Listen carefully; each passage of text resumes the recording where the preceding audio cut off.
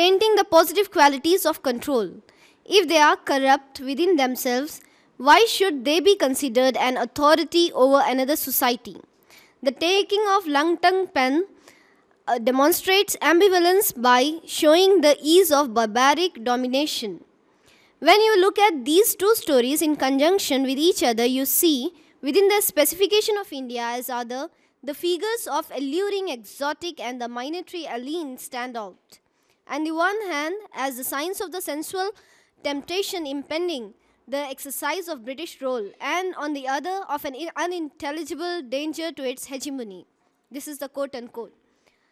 The ambivalence laid out here questions this very idea of the temptations of power and the dangers involved in achieving it.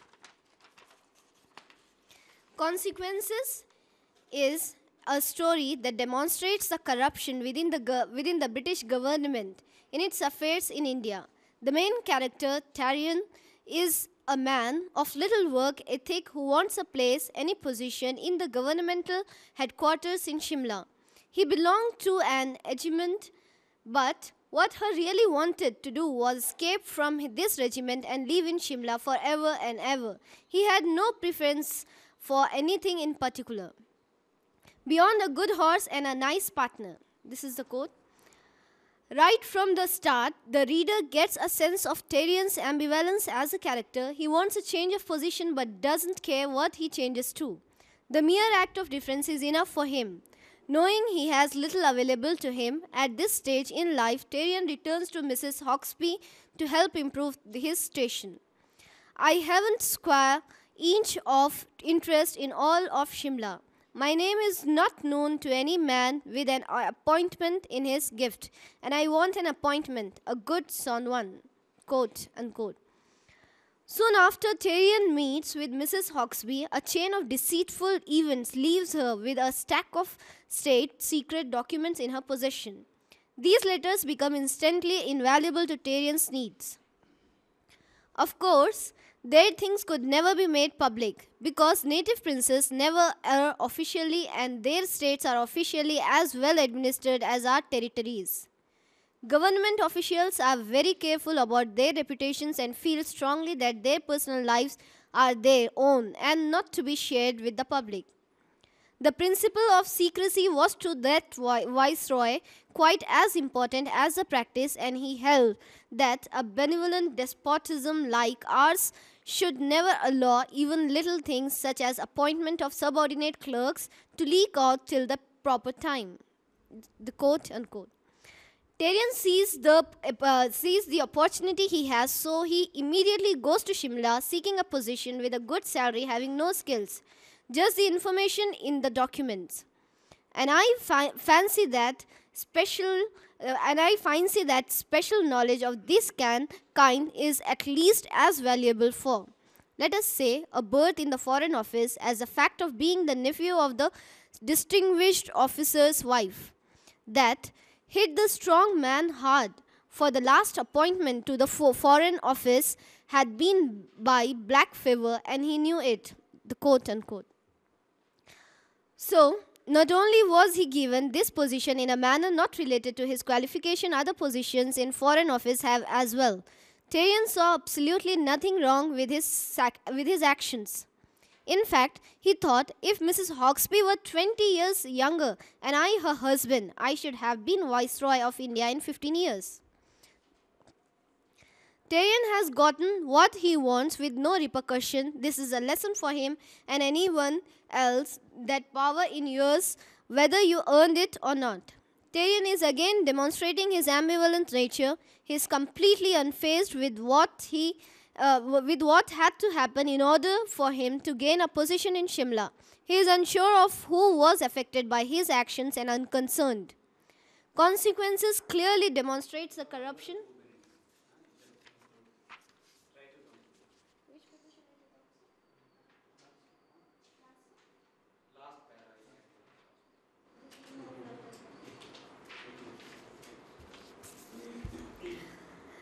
The taking of Langton pen is used to highlight the British soldiers go through when colonizing a new area.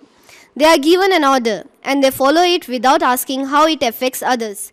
Kipling shows the reader the animalistic nature of the soldiers by their senseless brutality, and mocks them as they enter the village in nothing more than underwear, leaving their kids behind, soaked from crossing a river, representation which neutralized or elide the challenge to the British worldview and which ensures that the positioning master and native is not disturbed.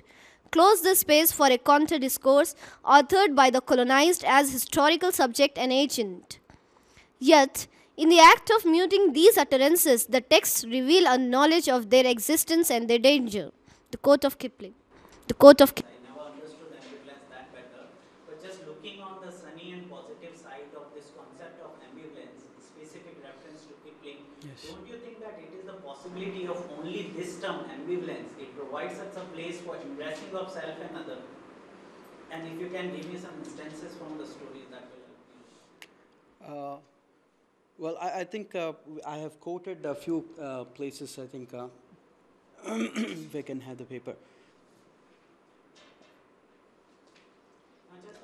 There was this. You are insisting on the negative aspect of an ambivalent discussion. In fact, I'm not really much into the negative side of the ambivalence, but what I said is towards the end of it is that finally we have to decide, I mean, what is to be understood from his way of presentation, because he was not giving a final judgment on as to what he is trying to talk about, as to whether it is good or bad.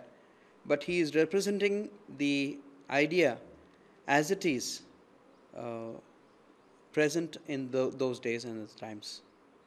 So it is not that he is basically arguing for one section of society or trying to debunk the rulers as well, because as I mentioned in the earlier paragraphs, I said he is also a product of the power and also the colonizer who lived in India.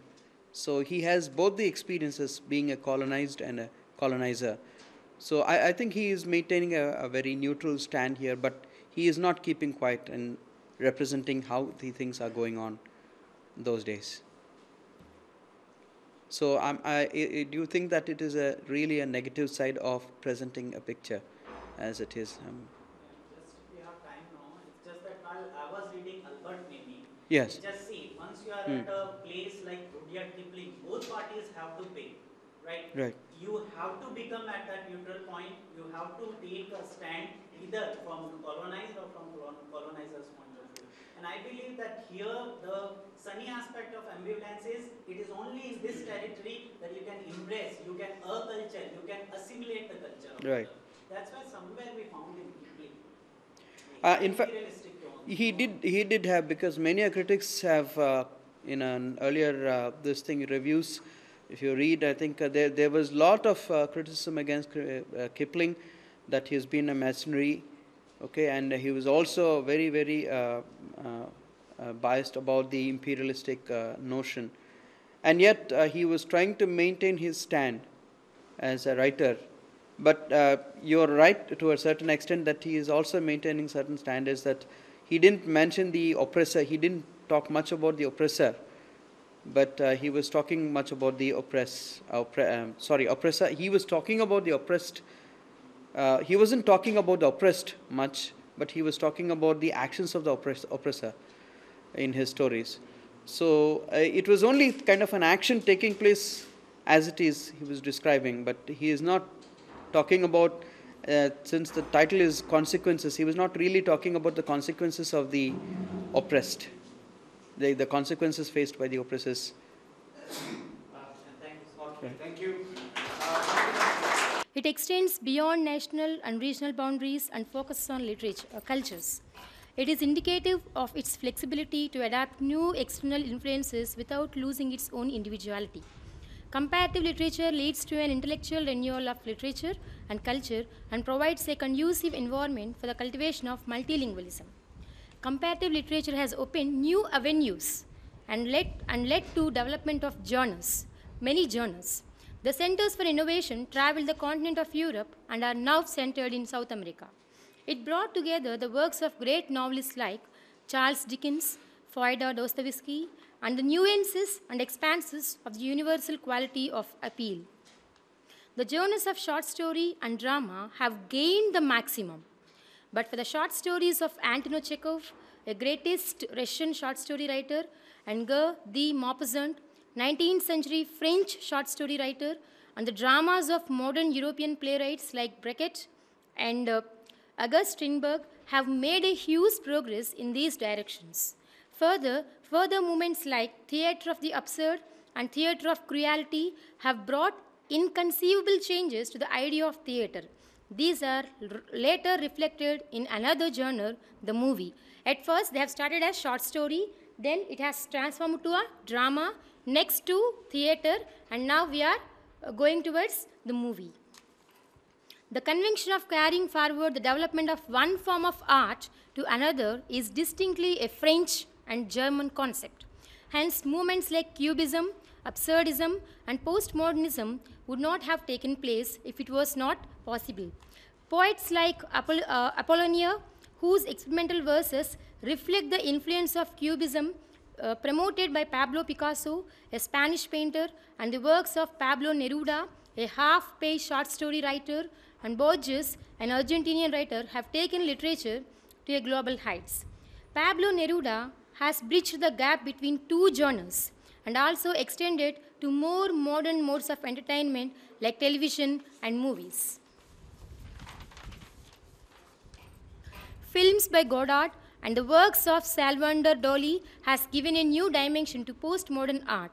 Along with generic changes, simultaneously, there were ideological influences that have brought societal changes in outlook and lifestyle. Ibsen, the Norwegian playwright, is a great influence on the feminist movement in world literature. Thus, A Doll's House and Strindberg's Miss Julie and Father are instrumental in leading a movement with far-reaching consequences. They are landmark literary works which inspired writers as culturally variant as George Bernard Shaw, Badal Sircar, and Mohan Rakesh. Comparative literature has overcome the minor problems of language disparities out of translation. A translation gains greater acceptance in plot, theme, and characterization became the major concern of reader ahead of language. It is a very heartening development that writers like Joseph Conrad, an English Polish novelist, R.K. Narayan, V.S. Naipaul, best-known writer of post-colonial themes, and Georgi Kosinski, award-winning Polish-American novelist, whose mother tongue is not English, but the role of, have been accepted as classics. The common reader, who gives more importance to plot, theme, characterization, etc., has gained immensely by this. The famous essay by Somerset Maugham, The 10 Greatest Novels of World Literature, is landmark work and has expanded and enriched the vision and ready experience of many a common reader. Thus, comparative literature is not merely geographical and social distances, but it creates a lively, universal feel of human emotions. Pablo Neruda is one such example of supreme reach among readers across the continent. Thank you. Any questions? Differences and divergences. This topic about two different poets from two different cultures. One is an Arab and the second is English American poet. That is T.S. Eliot and Badr Shakir As-Sayyab. These two poets belong to divergent cultures and ideologies. As-Sayyab was a communist, while T.S. Eliot, as criticized by some writers, as imperialist, because he supported English or British Empire in a lot of his poems, especially the Westland. And in other verses he said England and nowhere. Unlike Eliot, As-Sayyab was against imperialism, and he resisted the Western hegemony and addresses in 1956. As-Sayyab said that, states that the role of literature is to support the process of decolonization. He argues that the task of great literature is to portray the conflict between evil represented by colonialism and human who struggles for freedom. Points of convergence and departure between As-Sayyab and Eliot will be approached from literary perspective. As-Sayyab and Eliot are modernist poets. Both are modernist poets and share the same view of the cultural heritage. Here I'll try to find out the similarities between the two poets, or the points of convergences. Number one, their view on tradition. As-Sayyab and Eliot do not reject cultural heritage. They assert the link between the past and present. I can't quote what they said or what they say about the tradition, because it takes time. I'll try just to indicate their attitude or their view on tradition. Both they assert the link between the past, and they, for example, As-Sayyab, Eliot emphasized on the necessity of a positive relation between modern and traditional heritage. The second point is element of impersonality or poet's concealment. That means the presence of the poet in his poem.